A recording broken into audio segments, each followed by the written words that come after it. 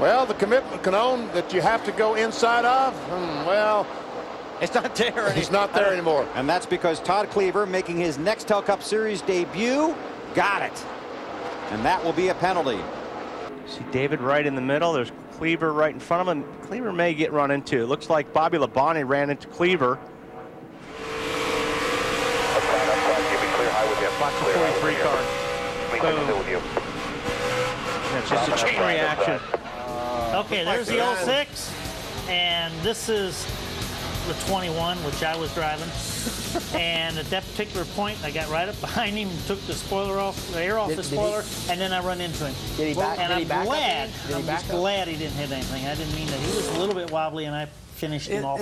But you're sure he didn't back up?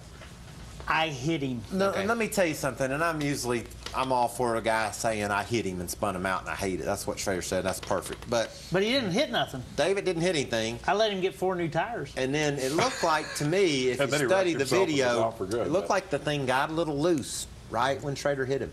And it definitely got loose after. But I guarantee it got loose when I hit him. Just got loose, guys, and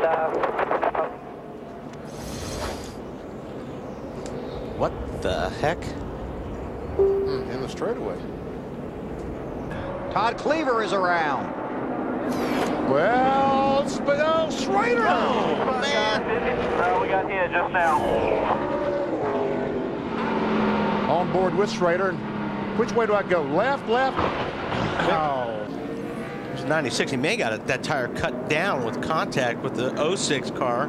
David Ragan gets in the left rear and cuts the tire down. You're right, Wally. That had been going on for a while, hadn't it, Kenny? You and Rager. I moved him earlier.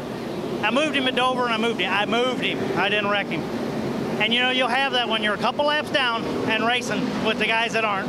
You'll get that if you stay up there in the middle of it and race it. But he just paid me back. No problem. The rest of the places are pretty fast this year. you grabbed a pipe, and I can't tell whether you missed him or didn't see him go by. No. I'm not going to get fined over this deal. It's already been a bad enough day. Well, 3 wide here is never good. No.